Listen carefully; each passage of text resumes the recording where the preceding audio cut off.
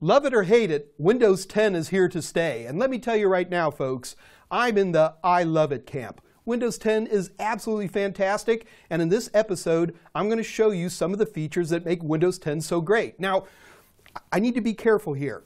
We're going to be looking at Windows 10 from the aspect of somebody who knows Windows 8 really well. So if you're not familiar with Windows 8, you might want to watch that episode so you're kind of up to speed as to where we're at. Now there's a lot of new features here and a lot of aspects that are really cool. So I'm going to break it up into individual chunks, and I'm probably going to start with what is most interesting to most people, and that's what I'm going to call interface improvements. Let's dive right into some of these interface improvements with my Windows 10 system I've got up and running right here. It all starts right here from the Start button. Yay, Start button! Now, the first thing you're going to notice, especially if you're familiar with Windows 8, is that the old Windows 8 Metro desktop has now been reduced to part of the Start menu itself. Now, it still acts pretty much exactly like the old Windows 8 Metro desktop worked, except it's not taking up the entire screen. So I can come in, I can take little icons, I can move them around, I can resize them, I can take stuff from other parts of the system and bring it over. So it works pretty much exactly the way the old Windows 8 Metro desktop used to work. The big difference is now I have a choice. If you want to in Windows 10, you can actually set the screen up so it runs just like Windows 8, the full-blown Metro-style desktop. So I'm not sure why you'd want to do that, but you can if you want. Let's take a look at what else we can do. Not only do we have this great little screen, but there's a couple little things that are actually kind of cool. First of all, let's take a moment and just click on some arbitrary app here. So, let's go with Maps. Now, when I click on Maps, you'll notice that this is a Windows Store app. I still call them Windows Metro apps, but the official term is Windows Store apps. Now, back in the Windows 8 days, this would only be full screen. You wouldn't have a choice. It would be full screen, and then you could close it, and that was about it. Now, we can go ahead and treat it just like any other regular Windows app with our minimize, maximize, windowed, and close button. So those are two features I really like, but probably my favorite interface improvement is simply something that's not even there anymore. Do you remember the old charm bar back in the Windows 8 days? I think Microsoft officially calls it Windows Charms. I call it the charm bar, mainly because, I don't know, it sounds right.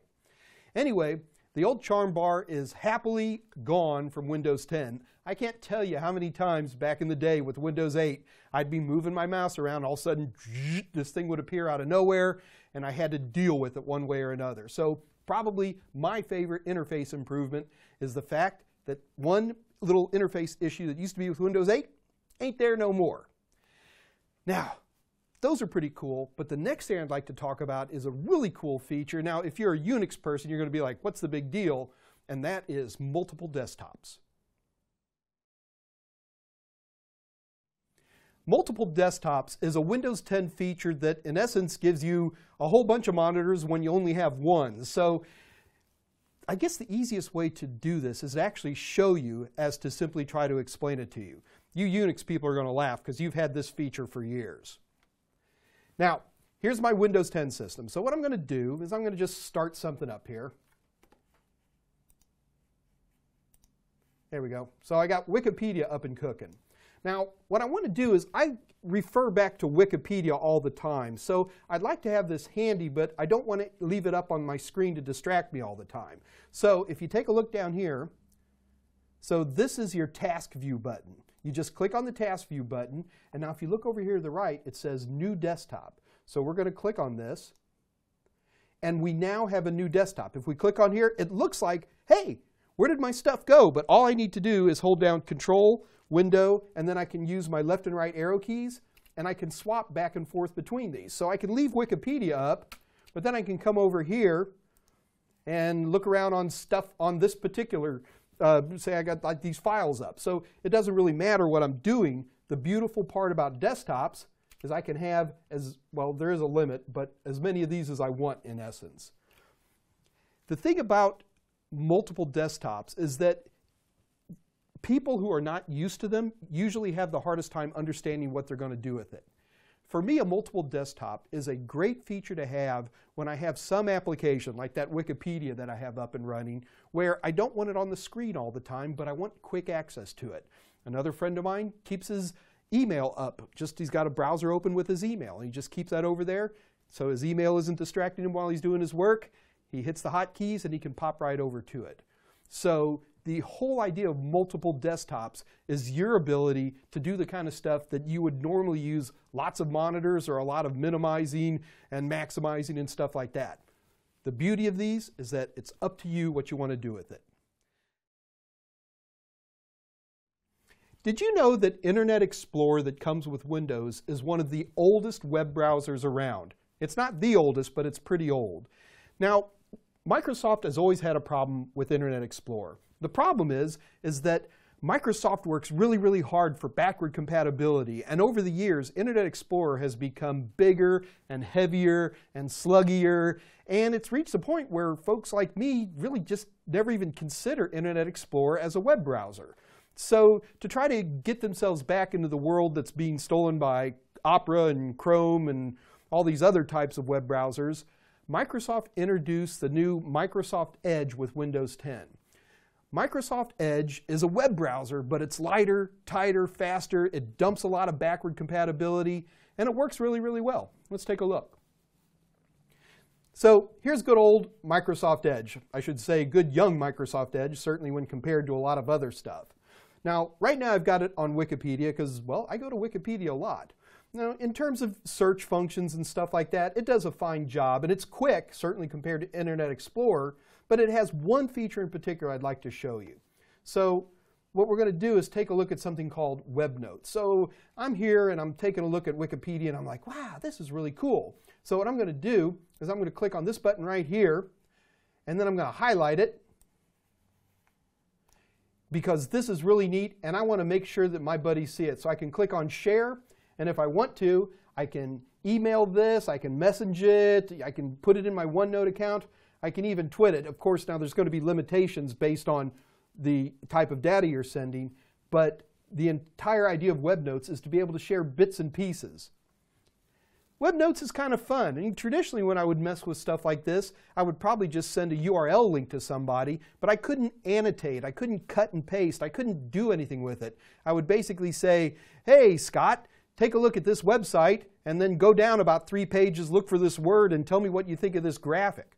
So this is a really powerful tool for researchers, web designers who want to share great ideas. This is the one feature of Microsoft Edge that impresses me quite a bit. Now you might be saying, okay, well this is new and cool and lighter. What if I still need good old Internet Explorer? No worries. If you need Internet Explorer, he's still there for you. So there it is, good old Internet Explorer, ready for you to do whatever you need to do. I really do like Microsoft Edge. A lot of people are very entrenched these days in the browser preferences that they have. If you haven't given Microsoft Edge a try, I really, really suggest you give it a whirl. It's not too bad at all. Now, I've been talking for a while, and you know what? I think it's time for someone else to talk. Let me introduce you to Cortana. Now, you may be wondering why I'm wearing this incredibly attractive headset. Well, the reason is I'd like to show you Cortana. Cortana is Microsoft's voice assistant, and it comes with Windows 10. So those of you Mac people, all 3 of you out there, who use Siri, it's a pretty similar tool. Now, Cortana works beautifully. It actually works almost scarily well. And what I'd like to do is show you just a couple of features that I can do with Cortana. Now, Cortana traditionally starts off with a, hey Cortana, what's the square root of pi?